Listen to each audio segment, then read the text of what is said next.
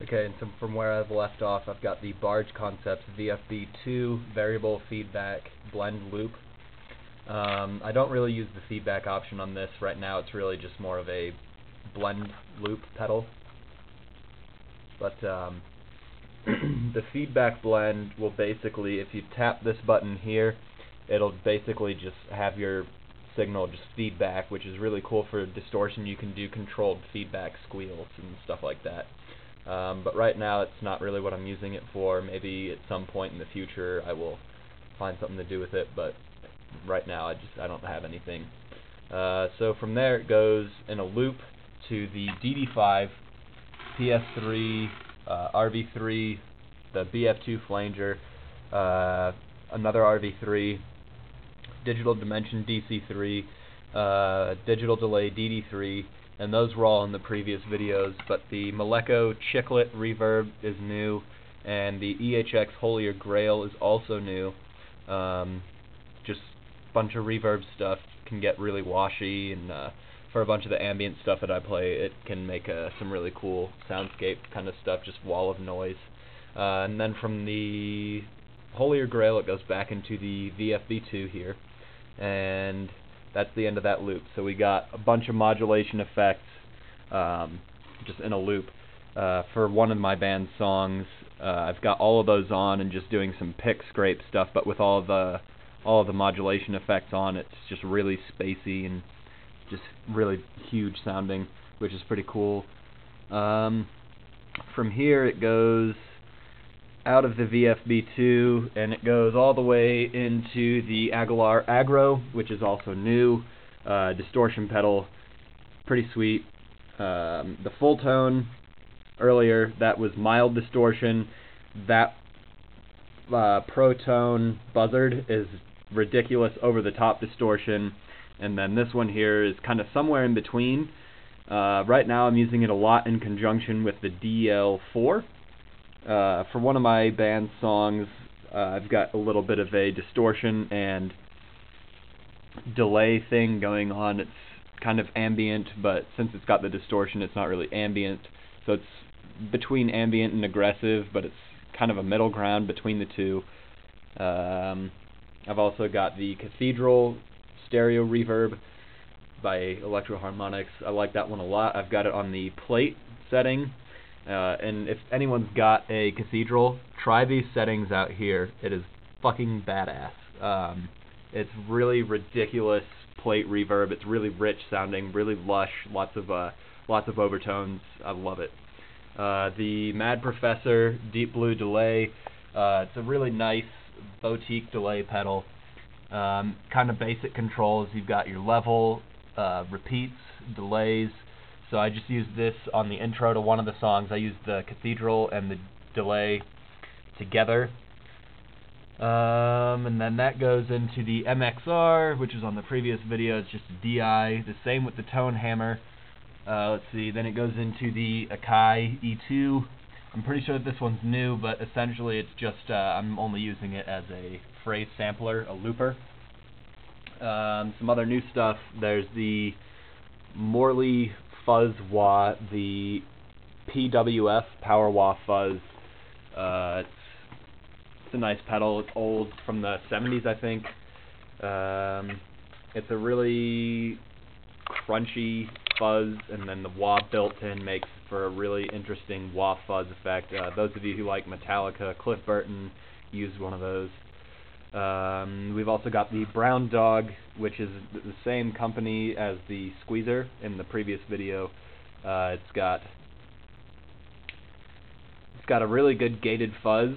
It's kind of like the Tone Bender, but a little bit more clean, a little bit more modern, and I think a little bit more synthy. It can get more synthy than the Tone Bender. The Tone Bender to me is really just a really ridiculous distortion pedal. And not that that's a bad thing, but it's not really fuzz the way that I would consider fuzz to be. See, we've got the BF3 flanger, which is essentially the same thing as the BF2, just a little bit more options.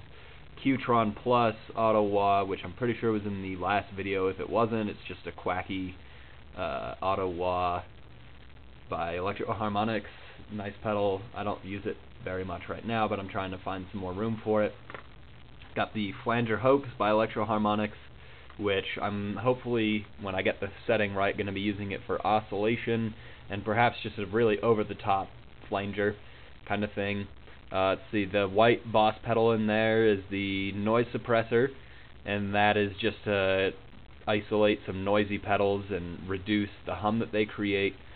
See, we got the full-tone bass drive, which was in the previous video. There is the Dunlop 535Q wah with the Guitar Labs True Bypass wah pad. I'm not going to explain that, just look it up. It's made out of Poland. It's a really cool thing that makes your wah not suck your tone out completely. Highly recommended if you're going to use a wah for guitar or bass. But look it up. There's the Woolly Mammoth, Zvex Woolly Mammoth. Really cool fuzz pedal, a little bit more synthy than the Tone Bender or the Brown Dog would be, but it's a really cool pedal. I like it. Then there's the VT bass. A lot of bass players know this as one of those pedals that you absolutely need to have on your board. It's a character pedal by Tech 21, and right now I'm got it on kind of a distortion setting that's more mild than the full tone, just really light dirt. The green Boss pedal there is a TR2, which is tremolo. I'm thinking about putting one of those at the end of the chain so that I can use a tremolo effect on all of the stuff in the chain, which can just make for some really ridiculous kind of wall of sound things. Then the Proco Rat in the back there. It's a 1980s Proco Rat with the LM308 chip in it. It's a really cool distortion. If you ever listen to like Russian Circles or Circa Survive, they've both of their bass players have got one of those pedals. So does Justin Chancellor from Tool. You know, it's a really well-known distortion pedal. It's really nice. I like it. I'm not using it very much right now though.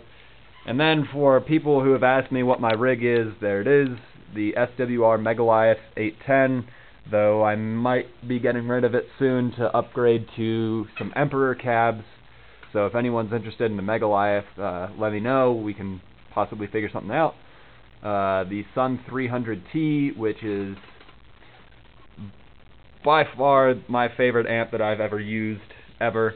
It's loud as shit. I've got it on like 1 3/4, and it's louder than my guitar player's Sun and Ampeg with a Marshall, and then my other guitar player's Sun and a PV5150 and 2 Sun cabs. Louder than all 4 of those cabs put together, especially through the Megaliath, but it doesn't have quite as much low end as I want. I mean, I'm tuning down to B, and I need to get internal organ rearrangement before I'm happy. So the Emperor thing that I'm going for is going to have much bigger speakers than the Megaliath, so it'll be way more bassy and a little bit less high-end, hopefully. Should be a really badass rig. So again, if you want to buy the Megaliath, it'll help me fund my purchase of Emperor cabs. It'd be much appreciated. Or if you just want to donate money, certainly don't expect you to, but if you're feeling generous, please do. Let's see, the 300T has got 2 channels. I really only use one of them. I've got enough distortion pedals that I really don't need to switch to the second channel on the actual amp. It's 300 watts all tube. You can do it at a 2, 4, and 8 ohm load. 2, 4, and 8, or maybe it's 2, 4, and 16. Right now I've got it at a 4 ohm load for the Megaliath. Really loud, really cool. I like it a lot.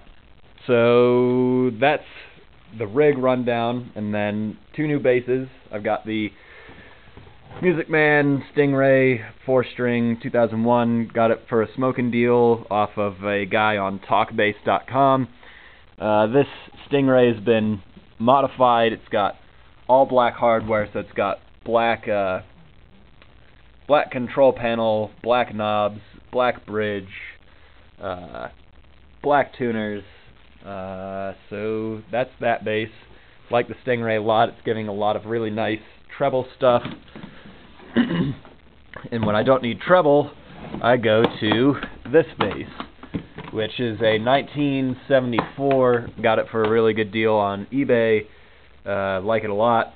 It's old, it's big, it's mean, it's maple, and it's got a moving pickup, so more bass, more treble, and somewhere in between. You can basically just move it and put it wherever you want.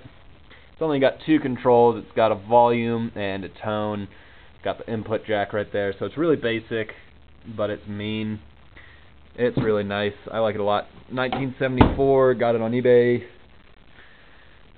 Everything's original. This guy that I bought it from, I guess, never used it, so it still had the tags on it. Still got an original case. It's in great condition. I'm super stoked about this. And now I will plug everything in and play some for you.